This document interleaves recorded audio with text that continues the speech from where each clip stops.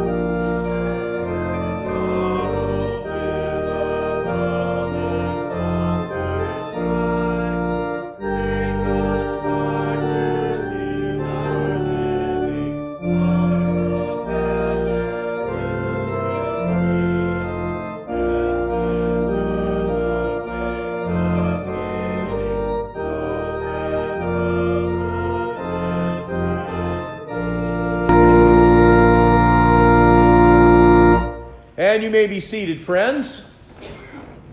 Good morning, one and all, and welcome on this seventh Sunday after Epiphany, February the 20th, to our service of worship here at East Congregational United Church of Christ in Concord, New Hampshire. It is wonderful to have you all here. Thank you all for coming out in the latest installment of the Whiplash series of weather events we have had here in New Hampshire over the past few days. It is great to have you here in the sanctuary, so I welcome you all here. I would like also to welcome all of you from our extended church family who have joined us online via Facebook Live. We are together from wherever we are, friends. We are together to worship the Lord in spirit and truth.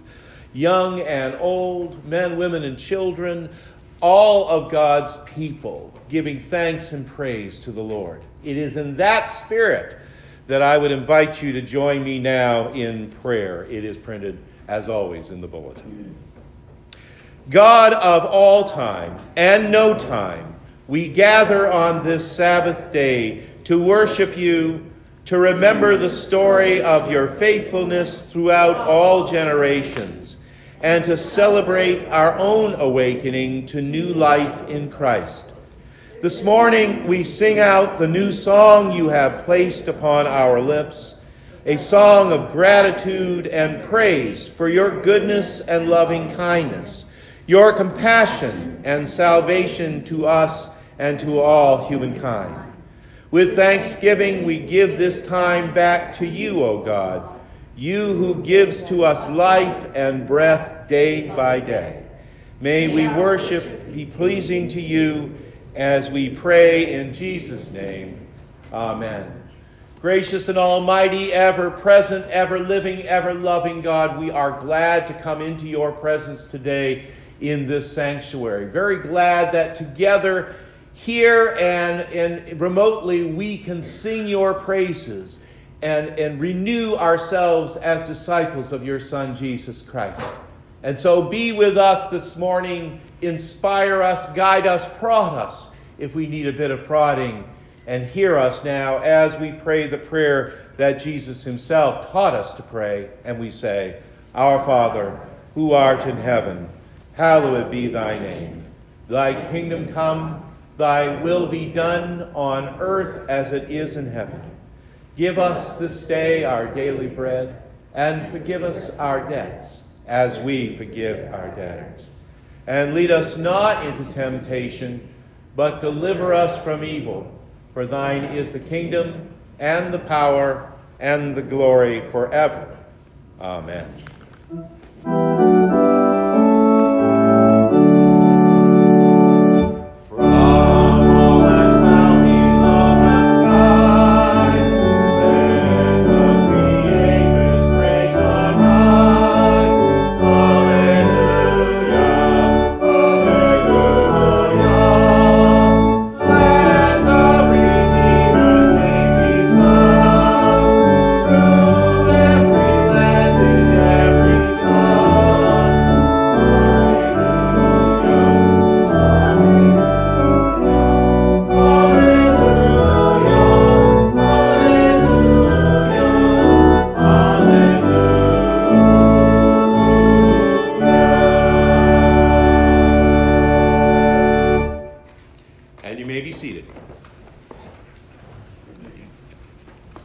Yes.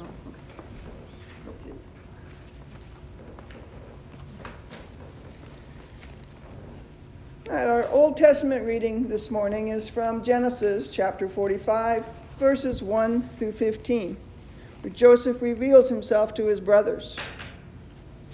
Then Joseph could no longer control himself before all those who stood by him, and he cried out, "Send everyone away from me." So no one stayed with him when Joseph made himself known to his brothers. And he wept so loudly that the Egyptians heard it, and the household of the Pharaoh heard it. Joseph said to his brothers, "I am Joseph. Is my father still alive?" But his brothers could not answer him, so dismayed were they at his presence. Then Joseph said to his brothers, "Come closer to me." And they came closer. He said, "I am your brother Joseph, whom you sold into Egypt. And now do not be distressed or angry with yourselves, because you sold me here, for God sent me before you to preserve life. For the famine has been in the land these 2 years, and there are 5 more years in which there will be neither plowing nor harvest. God sent me before you to preserve you for a remnant on this earth, and to keep alive for you many survivors. So it was not you who sent me here, but God. He has made me a father to the Pharaoh, the lord of all his house, and ruler over all of Egypt. Hurry and go up to my father and say to him, 'Thus says your son Joseph, God has made me lord of all Egypt.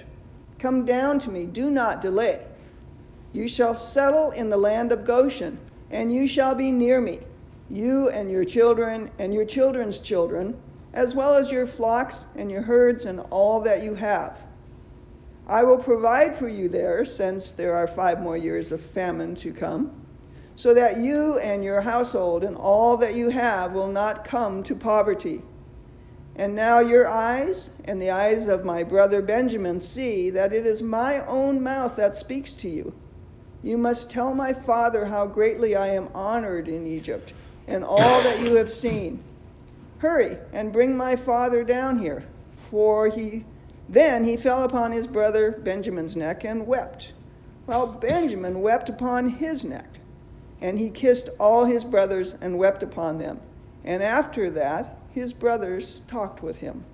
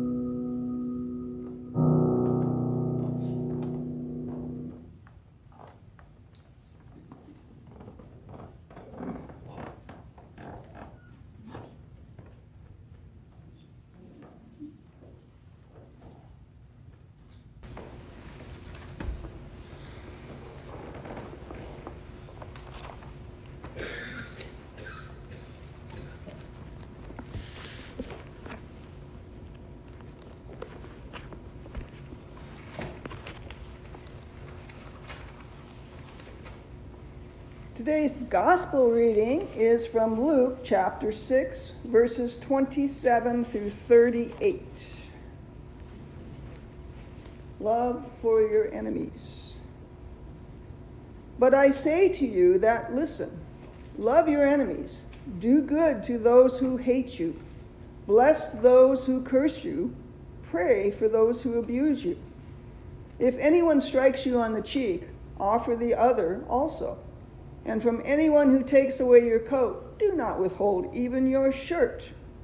Give to everyone who begs from you, and if anyone takes away your goods, do not ask for them again. Do to others as you would have them do to you. If you love those who love you, what credit is that to you? For even sinners love those who love them. If you do good to those who do good to you, what credit is that to you? For even sinners do the same. If you lend to those from whom you hope to receive, what credit is that to you? Even sinners lend to sinners to receive as much again. But love your enemies, do good, and lend, expecting nothing in return. Your reward will be great, and you will be children of Most High. For he is kind to the ungrateful and the wicked. Be merciful, just as your Father is merciful. Do not judge, and you will not be judged. Do not condemn, and you will not be condemned. Forgive, and you will be forgiven. Give, and it will be given to you. A good measure, pressed down, shaken together, running over, will be put onto your lap. For the measure you give will be the measure you give back. So ends the reading.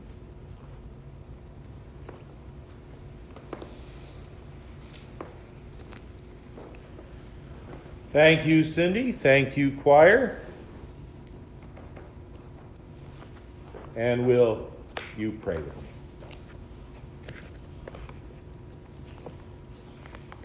Oh God, may the words of my mouth and the meditations of all of our hearts together be acceptable in your sight, you who are and continue to be today, tomorrow, from season to changing season, from age to age the same, our rock and our redeemer. Amen.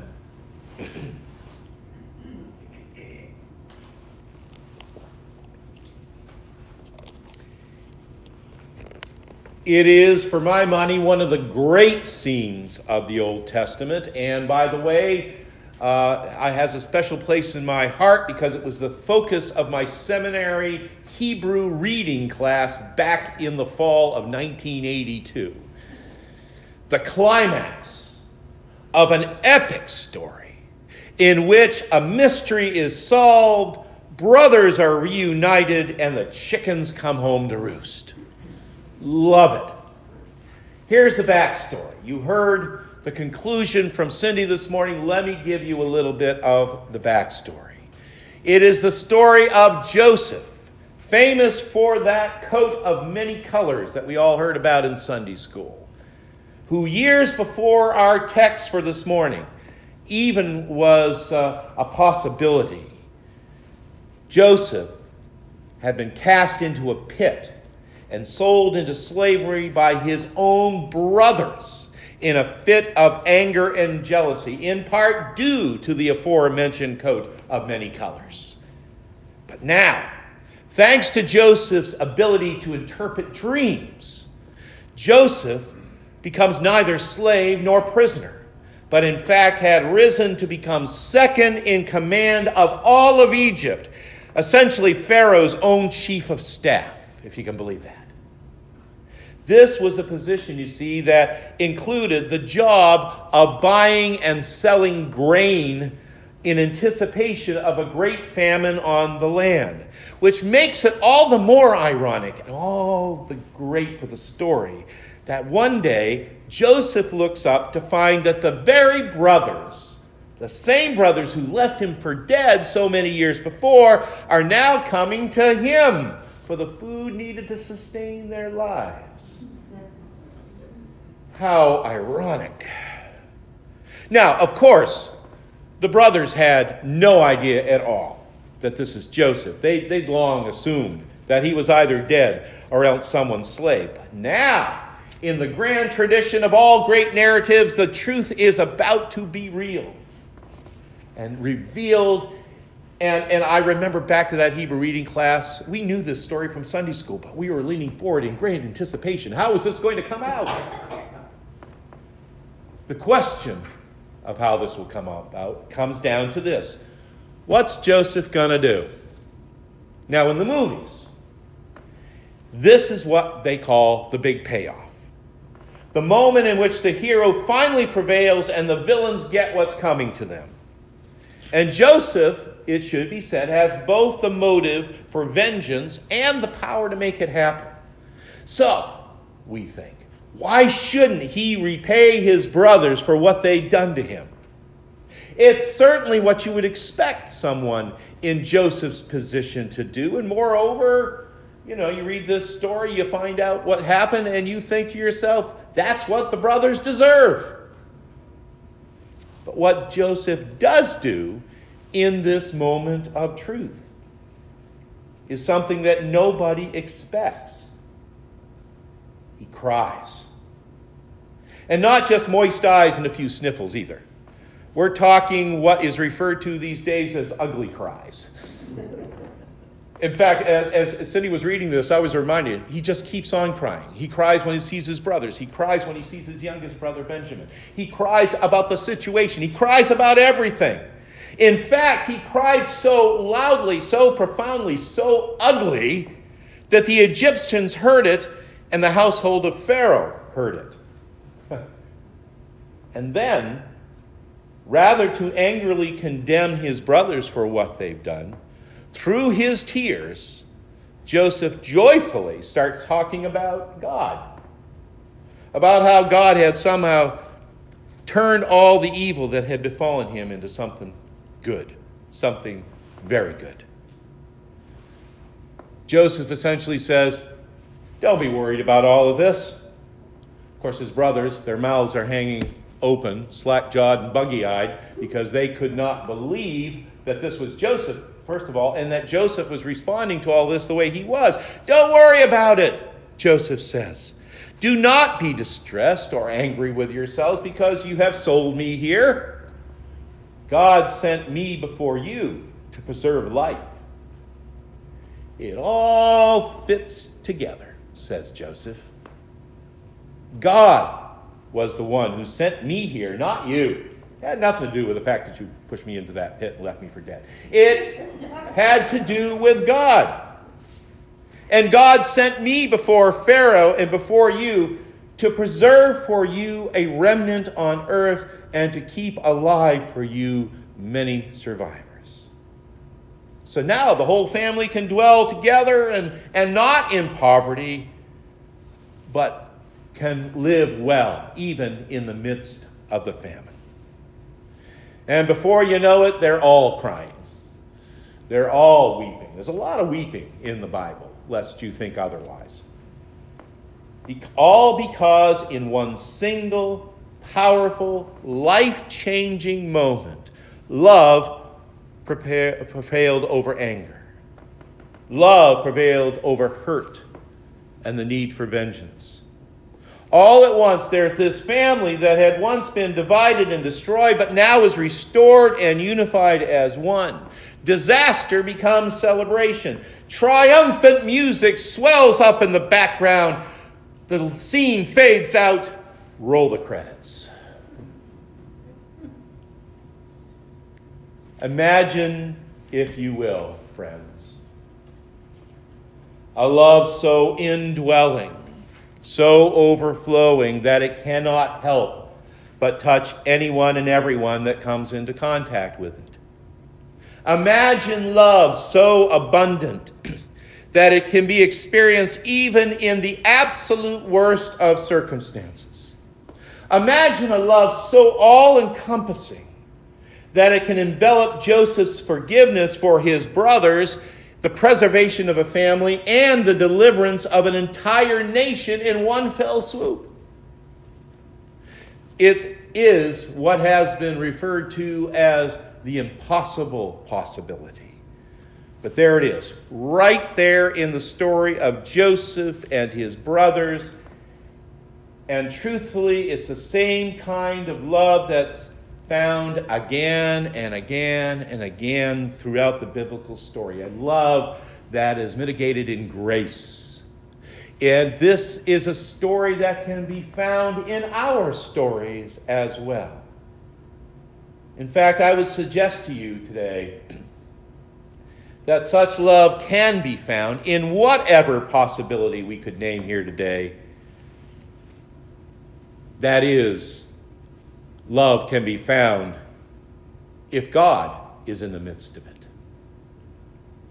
Because if God is in it, friends, the love of which we speak will be there. Now, while most of us can't claim the experience of having been cast into the pit by 7 jealous brothers, although I'm an only child, so what do I know? Nonetheless, in that wonderful old story, we have a truth that rings very clearly for us today, at least in the sense of how it feels to experience God's love in such a surprising and overwhelming way. I know it holds true for me, that is. You know the old saying about how the devil is in the details? Well, the older I get, the more I'm discovering that more often than not, it's been God working in the details of life. Shifting my perceptions of people and situations, prodding me, I used that word earlier on purpose, prodding me to move in ways and directions I have been heretofore reluctant to go, and opening up as I move forward possibilities, the right possibilities, I might add, most usually offering them up long, long before I'm ready to acknowledge them. The point is that ready or not, like it or not, God is always there. And though my humanity might well fight God's relentless divinity to me from time to time, more often than not, in fact, I can also tell you that I am always the better for God's persistence in the matter. And I know I'm not alone in this understanding, right? As a pastor, I bear witness to God's work, God's persistent work on a daily basis. And I dare say that at nearly every hospital bedside vigil, back when I was able to do those things, in the midst of every funeral, in the middle of the deepest and the most insurmountable tragedies and conflicts that people have ever had to face in this life, somewhere in all of that, somehow, there always seems to be the light of God's grace shining through the cracks of sadness, confusion, and grief. I remember a memorial service nearly 30 years ago now that I led for a 9-year-old girl who had passed away from childhood leukemia. It was, I will tell you, one of the hardest funerals I've ever had to do, not simply because this was a child, and that was enough, but also because 30 years ago I had a child that age, and I couldn't even begin to imagine the pain those two parents were going through. In fact, to tell you the truth, after days of trying to work out a eulogy, 10 minutes before the service was to begin, I had nothing. Nothing on paper, at least. Nothing I felt that I was going to be able to say that had any real meaning at all. And as you might well imagine, I was starting to panic. A feeling that only intensified when I discovered that our church sanctuary was now filled to overflowing with family members, friends, and a great many young children, most of whom who were at a funeral service for the very first time. Oh, great, I thought. Now what am I going to do? Well, it happened that one request that the family had made was that we play a tape of some music that the little girl loved. A song from the cartoon movie of that era, An American Tale. Remember that one? That was, if you remember the story, of Fievel the Immigrant Mouse. Separated from his mother in old New York. Very well done movie. Steven Spielberg was involved in it, as I recall. And the song that was at the center of this film was a song called Somewhere Out There. Somewhere out there, someone waits for me. You remember the song. They still play it on the radio. It's a song about how true love transcends even the farthest of distances. I know it is a sad song to begin with. And we weren't even playing the Linda Ronstadt version, friends. We were playing the version directly from the film with a little mouse singing into the moonlight. Oh, it was awful. And it was really emotional. Everyone is crying, as you would expect. And so were all these children. But as I looked out on the congregation, I noticed something else. All these kids, they're all singing along with the record. Singing, or at least mouthing every word of love and caring and hope. Every one of them channeling Fievel the Mouse. And the music is touching their hearts in a way that nothing else could at that particular moment. It was, at the very least, a holy moment. And I was bearing witness to it. And after it was all done, I stood up in my pulpit and began my eulogy. And I will tell you today, I don't remember at all what it was I said. I can tell you it wasn't on the paper. All I can tell you is that by some miracle of grace, the words came very easily. And I realized almost immediately God was in it. God was working in the details of the profound sadness of that day and the grief shared by family, friends, and a room full of third graders, not to mention one very blocked pastor. What I do remember, though, and what I can tell you today, is that a few days after the service, one of our deacons had been over into the sanctuary. We had two different buildings, and they came over from the church and brought to me a pew card that they had found there in the pew, with a note written in a child's handwriting. It read simply, "I feel better now. Love, Julie." Amazing. If God is in it, you see, the impossible possibilities become not only possible, but they can become real. The strength and peace we need becomes ours. And unlikely as it's going to seem at that moment, something good, something healing, and something brimming with hope is going to be found in the midst of it. Now, this is the truth that can be found at the heart of this morning's gospel reading. Those wonderfully idealistic but seemingly impossible commands that we are to love our enemies, to do good to those who hate us, to bless those who curse, and pray for those who abuse us.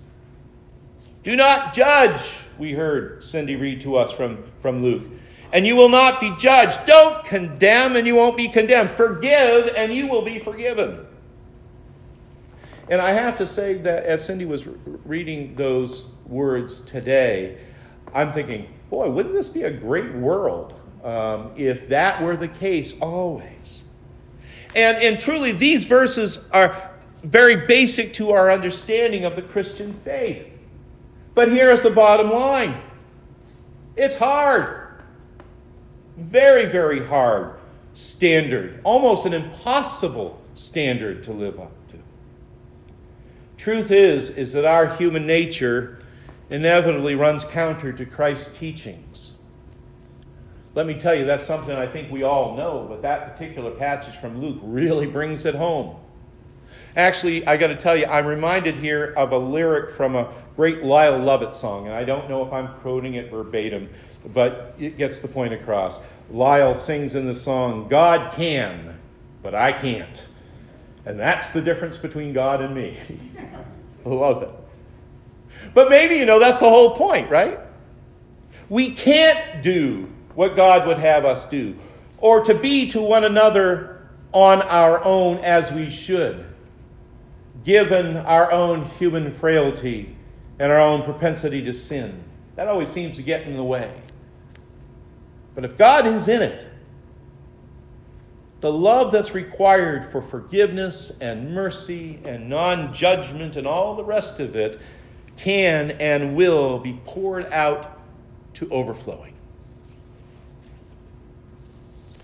There's a Canadian pastor and writer by the name of Vicky Holmes, and she has written, agape love, that is love that is full and self-sacrificial, and the kind of love to which you and I are called, is difficult.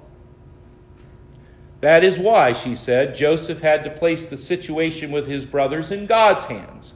And that is why we have to take this business of truly loving one another as we should, of doing unto others as we would have them do unto us, that we have to take it to the hands of God. All of that which Jesus talks about in Luke, all of which we are taught in faith, has to be put in the hands of God if we are to fulfill that call. We need, Holmes writes, to pray for God's leading in this. Pray for God's wisdom. Pray for God's love that will spill over and over so that it will pour out to all those who need it. This is part and parcel of the Christian life. You know that. We all know that. And honestly, I think we all know deep down within ourselves that what it takes for us to love in the manner that Christ demands. It's simply that God has to be in the midst of it. For you and I to be capable of mastering the impossibilities, as it were, we need God to be in the details of it, working in and through us, so that truly the measure we give will be the measure we get back. Every time I hear that read in Scripture, I'm thinking, boy, that's a good line. The measure we give will be the measure we get back. I mean, who knows the kind of challenges you and I are going to have to face this week? In truth, our lives are filled with unexpected moments of truth in which, like Joseph in our story today, we are confronted with the kind of circumstances that demand from us a response. And the question is, it always is, how are we going to respond? An unforeseen piece of bad news changes everything. A moral or ethical dilemma suddenly rears its ugly head. A breach of trust, a crisis of faith that rocks our world to its very core. I mean, who knows how love and compassion and forgiveness and mercy and grace is going to figure into the decisions we are going to have to make.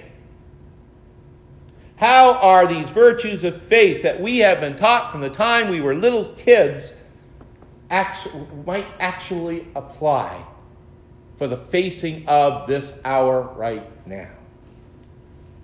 And if it does, how do we know we can follow through? Even with something as simple and as universal as doing unto others as you would have them do unto you, the golden rule. Well, maybe as Mr. Lovett has suggested, we can't. At least not wholly or primarily by our own efforts. It's not to say that we don't make an effort sometimes, but maybe we can't do everything that we need to do. But God can. And the good news, it is that precisely within our own human weakness and fallibility that God's love and mercy begins to flow, working in and through the details of every new day. every relationship, every unforeseen circumstances, every circumstance that we know we're going to have to hit head on, everything that happens that girds us to do the right thing with mercy, forgiveness, with justice, and always, always with love. Because if God is in it, if God is working with us in it, whatever it is, something good is going to come out of it. Thanks be to God. Amen and amen.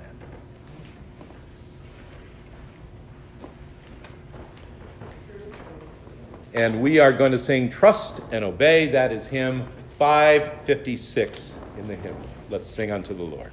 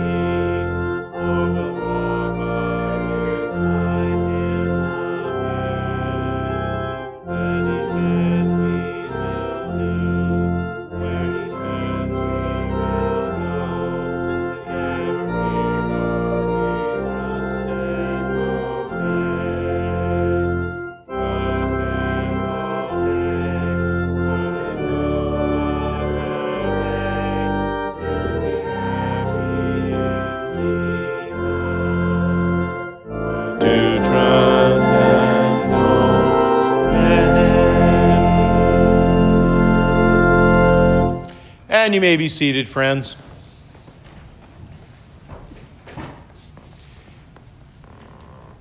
I heard it said once again the other day, and I've heard it oft times about this time of year every year, there's a reason that February is the shortest month.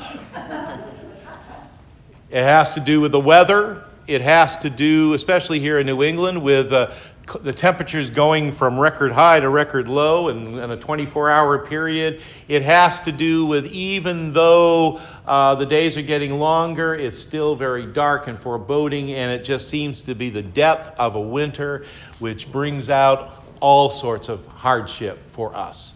And boy, you know, it may not go a full 31 days, but boy, am I glad it doesn't when we're into March and spring finally. And I'm very much aware of this. I recognize this in my own life, in the life of the people I love, and I recognize it in the life of the church. There's been a lot going on, some very, for lack of a better word, obvious, others that are down deep inside. It's a hard time of year.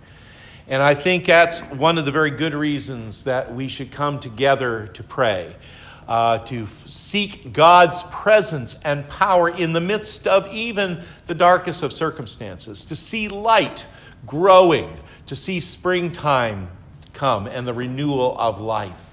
And of course, all of this coincides, of course, in a couple of weeks with the season of Lent beginning and eventually coming to the cross and to the new life of Easter. It all seems to come together in such a great way. So as we pray today, let's pray for ourselves if we are going through a bit of that darkness right now. Let's pray for all those around us who we know are going through things in this very short but intense month of February. Just want to lift up just a few, very quickly if I can, some prayer concerns for you. We want to continue to pray for Lee Walls. Lee underwent surgery earlier this week to have a pacemaker put in. It went very well, and she was there overnight, came home. But I heard from Mike this morning, and she is back in the hospital having some pain. They're not sure what it is. Everything is working right, and she is going to be well, we're convinced. But also, they're not sure exactly what's happening, so they've got to get to the bottom of that. So our prayers continue with Lee in the hospital, also with Mike, and for her swift recovery, her quick return home as well. Want to offer up a prayer for family members of Deb Monson. First off, she has a brother-in-law who is, after many years, having to make the transition to assisted living, and that's been a very difficult thing for him and for his wife, your sister, and so our prayers go with, his name you told me was Bob too, right? Bob, yeah. Another Bob.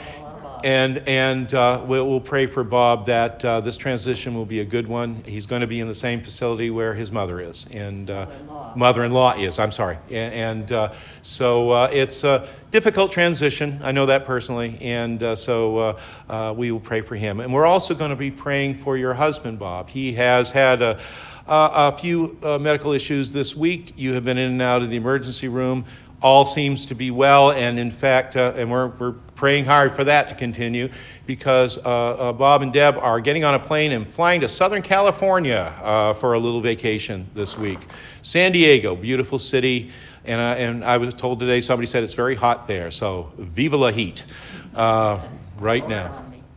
Pour it on you, there you go. So our prayers with Bob, and give him our best, and be safe and have a good time.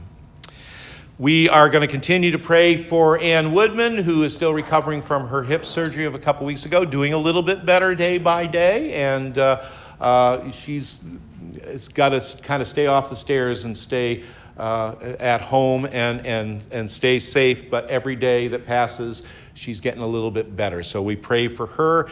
I want to also offer up a prayer for Kathy Radel, who shared with us this week. She deals with an awful lot of chronic pain, and it is very profound right about now. So our prayers to Kathy. George, please give her our best when you talk to her, and we're praying for some relief from her. And Reva Asneev's daughter, Jamie, is out of the hospital. She was in a hospital in Massachusetts, but she's home with the proper medication and treatment, and doing a little bit better day by day as well. So we pray for Jamie as well.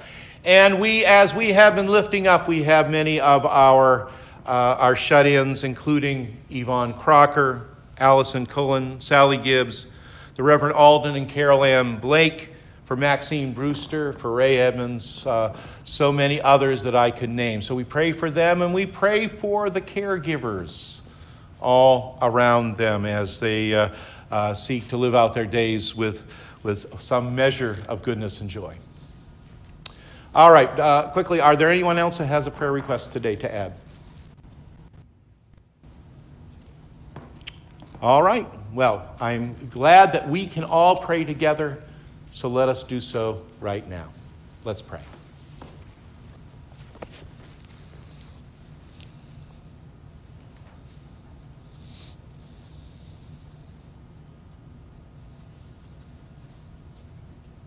We just sang the words, trust and obey. There's no other way to be happy in Jesus but to trust and obey. And oh God, it is true that sometimes we stumble on those words. Trusting is hard enough, but to obey your word, to do as you have asked us and called us to be, sometimes that just feels very impossible. But oh God, we know what comes in trusting you and following your lead. We do find that something good comes out even in the worst of circumstances. And so we pray today, O God of life and love and strength and hope, that you would help us to trust in your presence and power in every situation.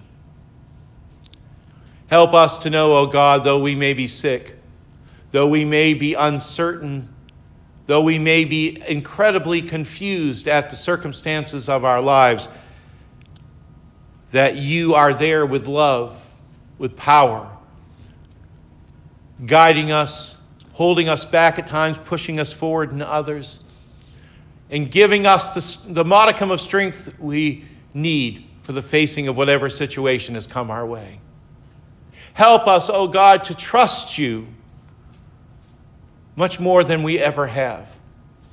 Help us that your love will help us in forming our words, in deciding a course of action, to finding the compassion and the caring, perhaps that we have been unwilling to give, to cultivate a spirit of forgiveness in our hearts, and to work in ways that will help others forgive us. Help us, O God. It's such a familiar phrase, but we need your help. Help us to do unto others as we would have them do unto us. And help us to love as you have loved. May that apply to us as your people in these pews, to those who are listening to us in their homes online, to us as a whole church, to us as a community, a nation, and truly as the world. And, oh God, we pray as so much seems to be on the brink of war and disaster in the Ukraine and in other places across the world. Help us to live and to walk in the ways of your whole peace, your shalom. For we know if you are in it, and if we follow your lead, we will walk as you would have us walk. Help us to trust and obey, O Lord, and we ask it in the name of Jesus, our Savior. Amen.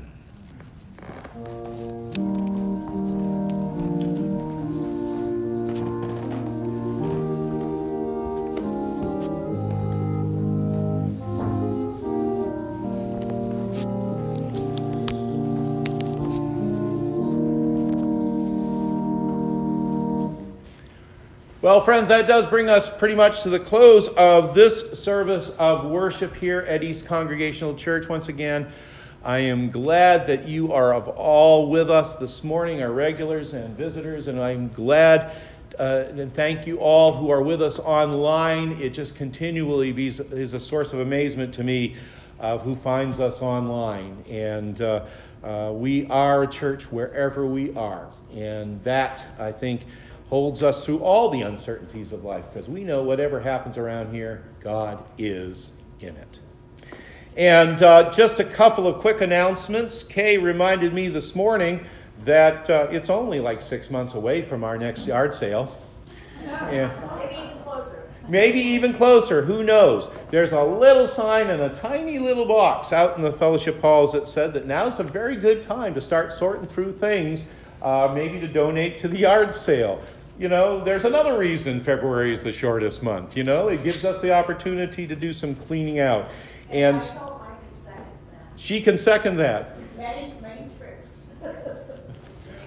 I have said, and I will speak on Kathy's behalf, there is very rarely a time that she doesn't come in here when she hasn't got something for the next yard sale. So that little box is going to fill up very quickly, but we will find places for anything you would like to bring. I can get more boxes. She can get more boxes. There we go.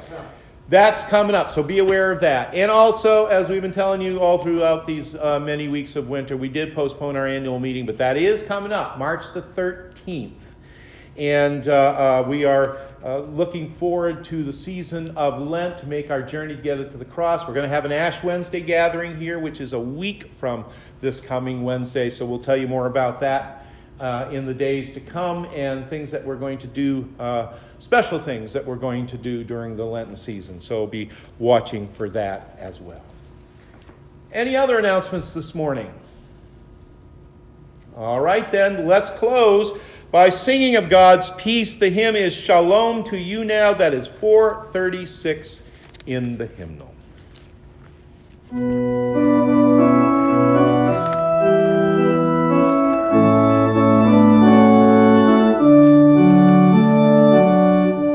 Shalom to you.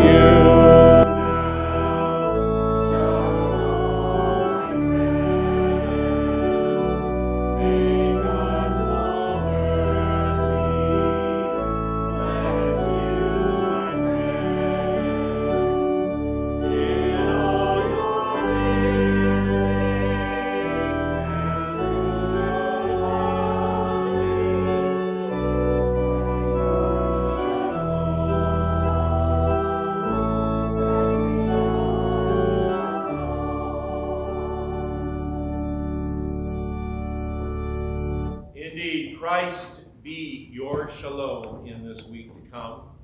And now unto the one who is able to keep us from falling and lift us from the dark valley of despair to the bright mountain of hope, from the midnight of desperation to the daybreak of joy. To God be all power and authority forever and ever and ever. Amen. Go in peace, dear friends. We'll see you soon. Amen.